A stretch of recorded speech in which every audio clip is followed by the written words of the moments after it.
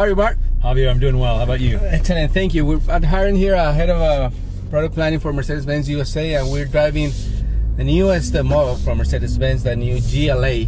This one in particular has a little last name that it's pretty impressive, huh? Yeah, of course. This is our friends in Falterbach at AMG have cooked up the GLA-45 AMG. Makes it a little bit hotter and quite a rocket. Yeah. So let's talk about the regular GLA, a new entry level for Mercedes-Benz in the SUV segment. So to go with the CLA that debuted this year or last year? Yeah, this year, right? About this time last year. Yeah.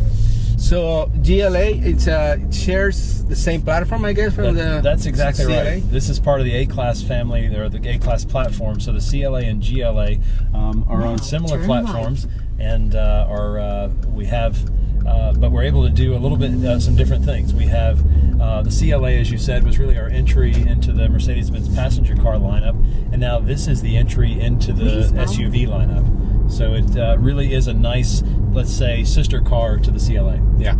So let's talk about same engine. Yeah, the same engine. We have our 4-cylinder, 2-liter turbocharged engines, 208 horsepower and 258 pound-feet of torque.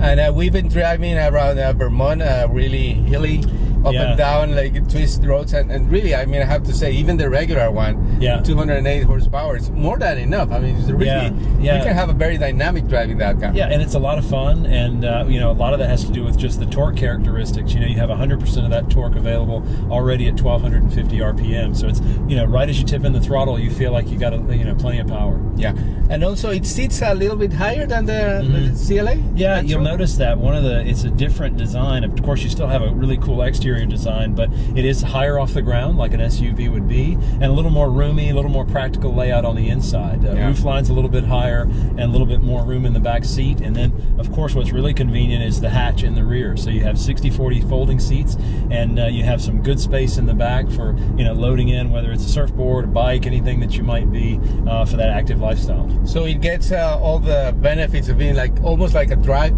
kind of a car driving experience. Yeah, the utility of having like a hatchback and like in this case the AMG, top of the line with fun. Yeah, exactly. It really is a nice combination, and really no compromises. You still get, like you said, great design, but a little more functionality.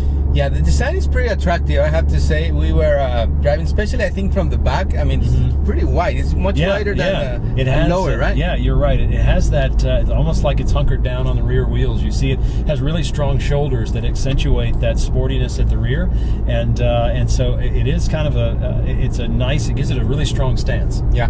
What caught my attention was that the design. Actually, it looks like almost like a prototype car. You know, when you want to see in the auto shows, but it's like in production. So it's like really futuristic almost. Yeah, it's got a lot of really cool curves. The convex lines on the side. You have our descending line, and then another line which comes up.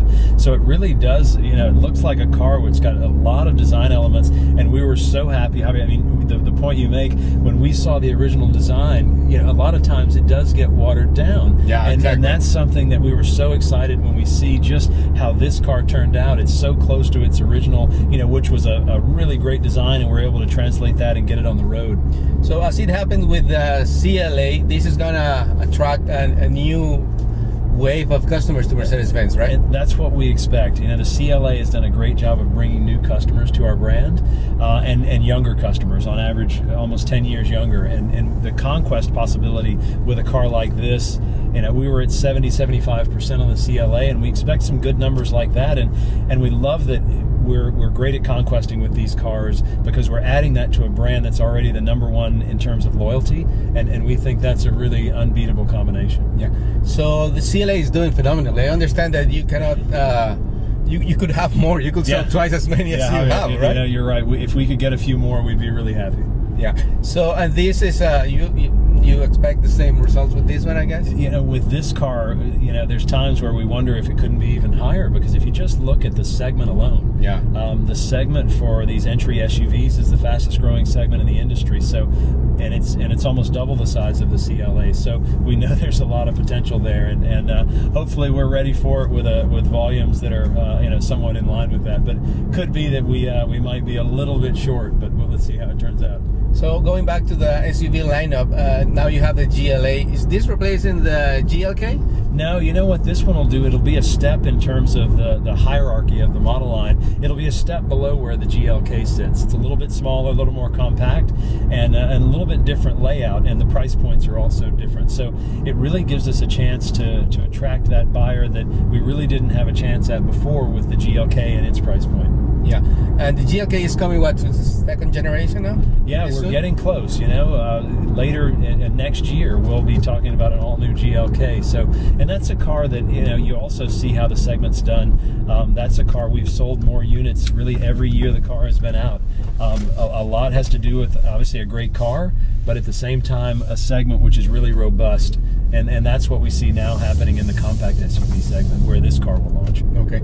And the AMG comes out at the same time as the regular one? Yeah, or like we have to wait? Because some of the models we have to wait for the AMG version, you know, right? Yeah, sometimes you have to have a little bit of patience, and not in this case. Okay. So what's nice is we launched both of the cars on Tuesday of this week, on the 23rd. We started rolling cars out of our VPCs, and so they're on the way to dealers now, both the 250 4MATIC and the GLA 45 AMG 4MATIC. So what are we talking about price with these two models? Oh, so okay, the GLA 250 4MATIC will start at $33,300. So then that's and the two-wheel drive, which launches early next year, will be $31,300. Okay, so you're the 4MATIC first, and then the any drive. Reason behind that, or you know, just production? Yeah, a lot of it has to do with just production sequencing, and we felt like the priority for this car should be four-wheel drive first with its SUV character. Yeah. Whereas on the CLA, we actually did the two-wheel drive first. Okay. Yeah, especially in this kind of in this area where we are in the Northeast. Yeah. I mean, maybe in Miami where I live, we don't need so much for high for altitude, for other reasons maybe. But no, you're right. Well, that little slice of heaven you live in, Javier, we wish sometimes we all could live there. Especially, you know, right now it's wonderful here in Vermont. You see the leaves changing. Perfect time of the 70 year. degrees outside. But in a few months, it'll be 4MATIC required. Exactly. So Mercedes-Benz is doing great this year. Huh? I mean, the CLA has pushed sales through the roof, as you were saying. Well, but in general, all the other products are doing great. You know, we've been very fortunate. The response from our customers has been phenomenal to our new products, and our dealers have done a great job in really keeping those customers excited and happy about their purchases. And this year you debuted the S-Class, the C-Class, and this is your new model, the GLA. And then what else is coming up at the rest of the year? So at the remainder of this year, we'll finish the year with the S-Class Coupe. So we've had what we say 4 big bangs this year, if you will. We had the B-Class electric drive in July. Then we had the C-Class, now the GLA, and the S-Coupe will finish out the year. And so the S-Coupe is, you know, design-wise, it's almost iconic right out of the box. It's really a beautiful car, which I think is going to be something that, you know, as far as such a strong design element that we have really topping the S-Class range. And that one is also, I believe the CLS is gone now, or no? Well, that'll sit where the CLS is kind of the sits above the E-Class and is more design oriented. So the S Coupe will do the same thing, sit above where the S-Class is, and a more design oriented car, a little sportier. Obviously, with the emotional design of that car, we really expect some interesting possibilities. You know, because that's a car where people just they see the design right away and they're just blown away. It's just a kind of a must-have thing once you see it. So the family keeps growing then? Yeah, the family does keep growing. We feel like there's a lot of opportunity out there, and you know, an S Coupe is a niche segment, but we feel like to have something like that is really a brand builder. Because you think about dream cars, that's what really does build the brand into something that we really like to have. It puts that in people's mind as Mercedes-Benz at the highest level. Yeah. And speaking of the highest level, there's something else coming early next year that a lot of people have been waiting for. Yeah, no, and you're exactly right, and I'm one of them. Me too. So yeah, I think we're in the same boat there. But the AMG, the Mercedes AMG GT. So as you said, that's something that's coming in the spring of next year, an all-new Mercedes AMG sports car, and really competing in a class from a performance, price, and layout perspective where we really have never had something like that. So a true Mercedes AMG sports car in a level that really gives us a great opportunity to go after some of the, let's say, more famous sports cars out there. Yeah, and this is a car that is not gonna be just like a limited edition like the CLS was, the SLS was. This is a car that is coming to stay. Yeah, so the Mercedes-AMG GT is a car that's going to be part of the Mercedes family. The plan is going forward, so we'll always have a sports car to really compete in that really sporty, let's say 100 to 130, 140,000, $150,000 segment.